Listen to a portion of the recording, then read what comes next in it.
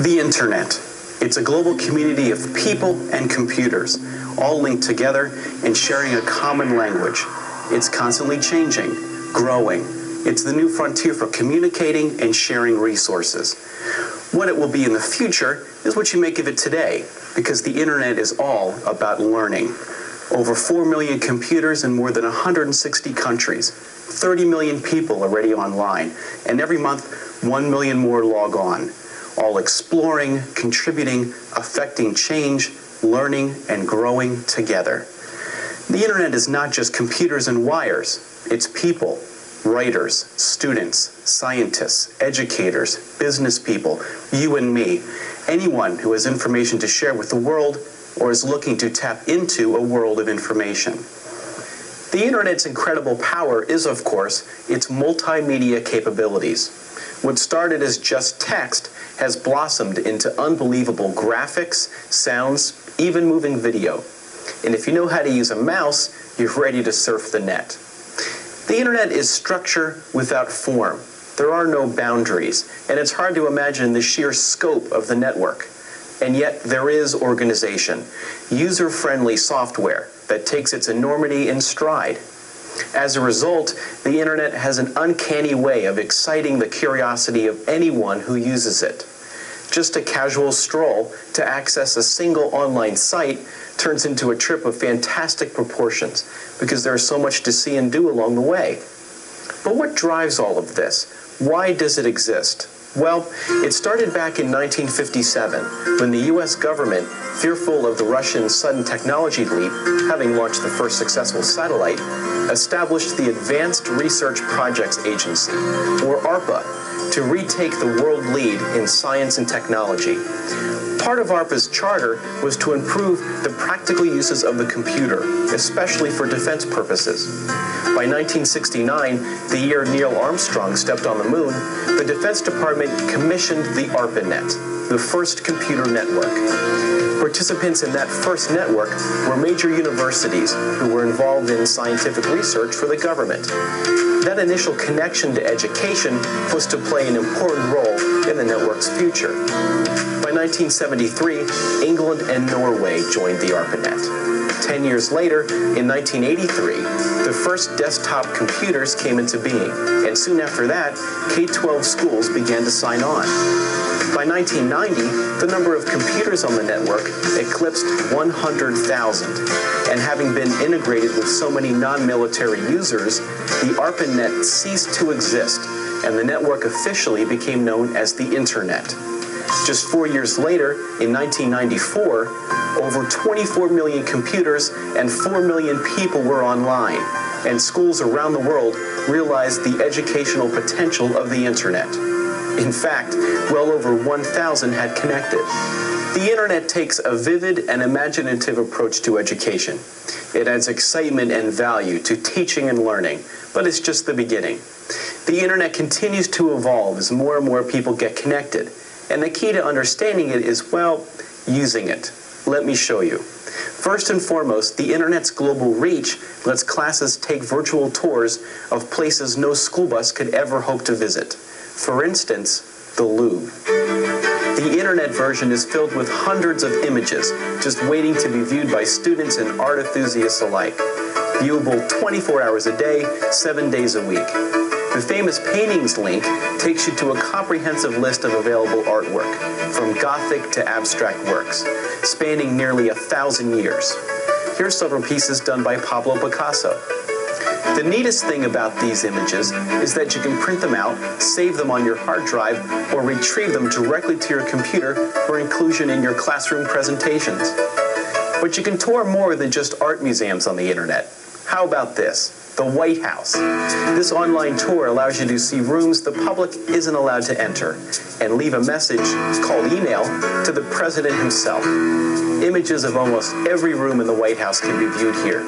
There's an online welcome message from the president that's just a mouse click away. Welcome to the White House, our first online citizen's handbook. Even Socks the cat is here to greet you. Put on those safari hats, everyone. With access to the internet, you and your students can even tour South Africa. This colorful site lets students go on a safe, virtual safari without ever having to venture into the grasslands. There's information about South Africa's economy, culture, and more. Online field trips aside, there's lots of internet sites that cater to distinct subject areas. Science, for one. Any space shuttle fans out there? NASA has long maintained rich, colorful online sites filled with great information about the United States space program. You'll find pictures, sounds, even movie clips from the earliest Gemini missions to the most recent shuttle launches. For teachers, there's hundreds of lesson plans for all grade levels, prepared by NASA staffers. It's part of the high school biology experience, dissecting a frog. Yuck. Except now, students are doing it online. That's right, no more messy formaldehyde or scalpels. Just point and click to take this virtual frog's skin off, or remove its eyes or skeleton.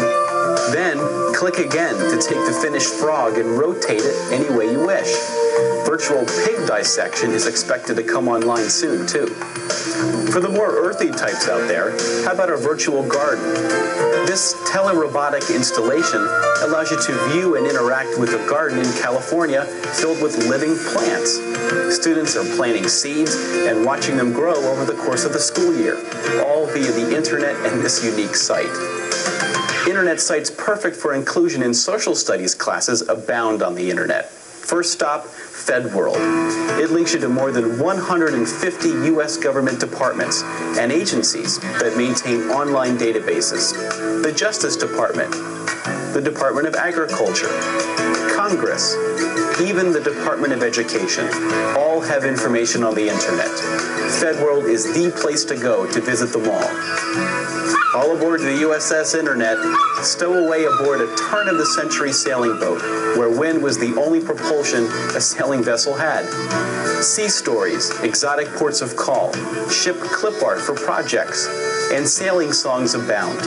This single site is being used in dozens of schools to enliven classroom lessons and projects concerning both the history and the cultural aspects of sailing. Look out. The Bard is alive and well, thank you, in cyberspace. Every word William Shakespeare put to paper can be found here. It's even annotated to an online Old English dictionary. Romeo and Juliet, The Tempest, Henry V, Julius Caesar, Othello, you name it, it's all right here. And take a look at this. It's searchable?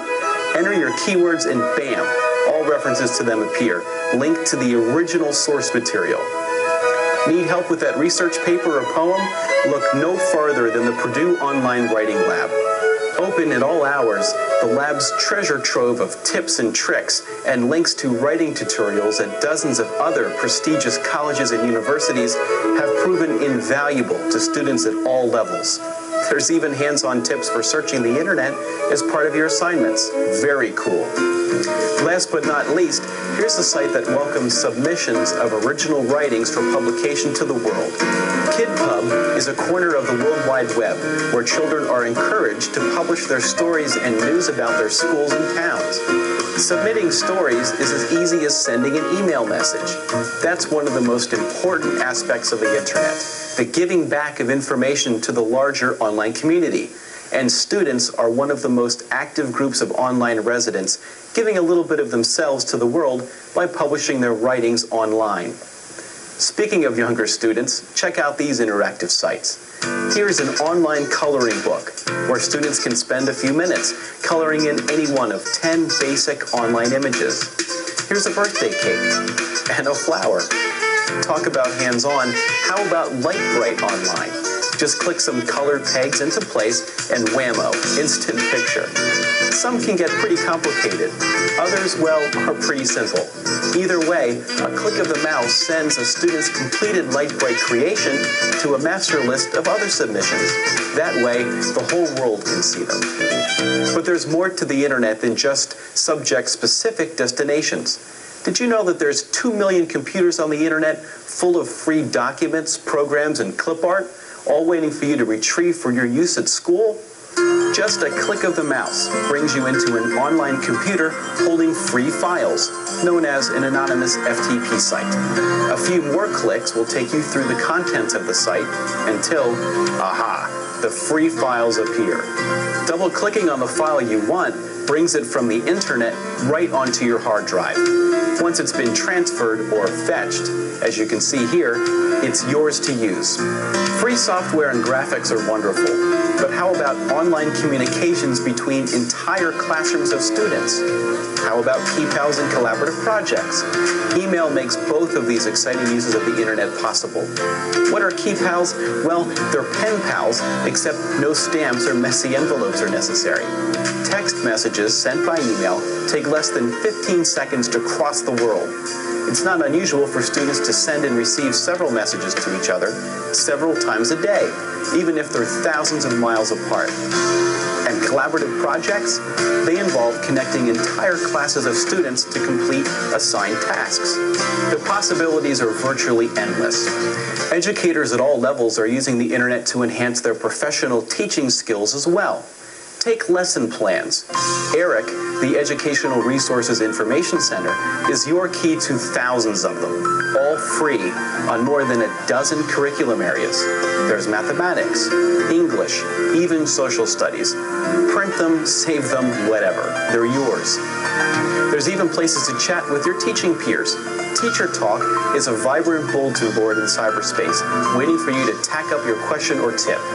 Teachers from around the world surf here every day to interact. Then, of course, there's Classroom Connect on the net. Here, anyone can access the latest online educational information put online by the staff of the premier newsletter for K-12 staffers using the internet in the classroom. Best of all, Classroom Connect now offers Classroom Web, a place for any K-12 school to mount information on the internet's World Wide Web for free. More than 250 elementary and secondary schools have taken us up on the offer already. So can you. What lies ahead for the internet? Well, its inhabitants have always had an uncanny knack for coming up with new uses for the network. Today, the internet is home to dozens of new tools never before dreamed of, even as little as a year ago. How about live video conferencing over the internet, available for virtually no cost? Live video and audio sent in real time from classroom to classroom. It's happening right now on the internet, and the image and sound quality are only getting better and better. Best of all, soon anyone with a fast modem and a computer will be able to do this. No kidding. Live audio conferencing via the internet is now a reality as well. Using Internet Phone, students are dialing each other up and collaborating on projects, no matter where they live. And Real Audio software finally lets users listen to recorded programs live, no matter their length.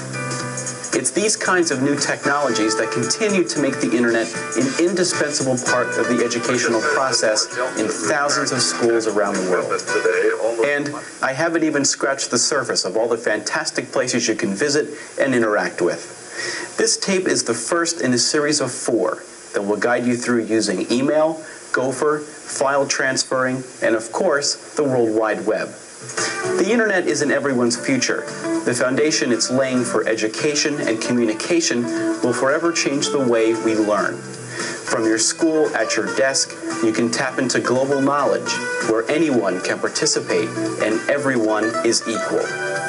And to compete in the developing global marketplace, all students will need to become lifelong learners. And the internet is the key to making this a reality. Try it, use it. Once you do, you'll never look back.